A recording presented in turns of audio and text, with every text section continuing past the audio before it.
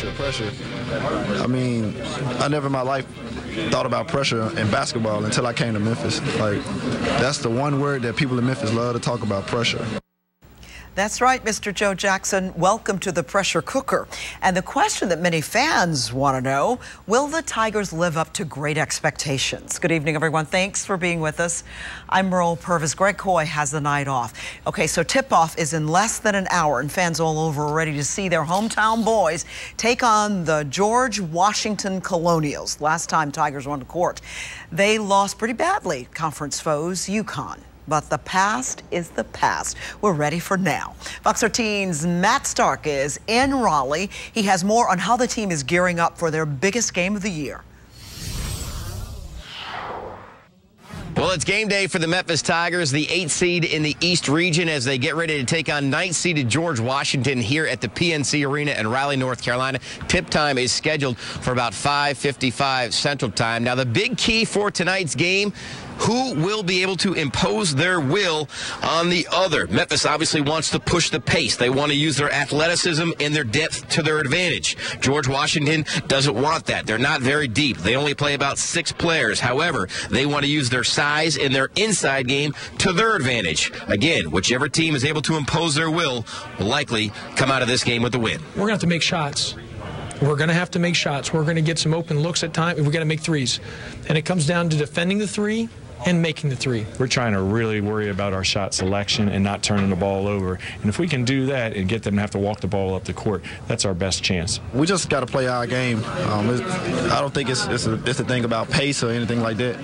We just got to play our game, just, both sides of the floor. Should be an exciting game. Again, tip time coming up tonight at 5:55 Central Time. I'll have highlights and reaction from the Tiger locker room coming up tonight during the Fox 13 News at 9 and 10. At the PNC Arena in Raleigh, North Carolina with the Tigers. Matt Stark, Fox 13 Sports. Okay, so those of Monday morning quarterbacks here, we say if they got 6 men, just wear them out at the very top. For the Tiger fans who could not make the trip to North Carolina, there are plenty of official watch parties all over Memphis. Fox 13's Lauren Lee is at one of those venues. She's out in East Memphis. Where are you, Lauren? At Brookhaven?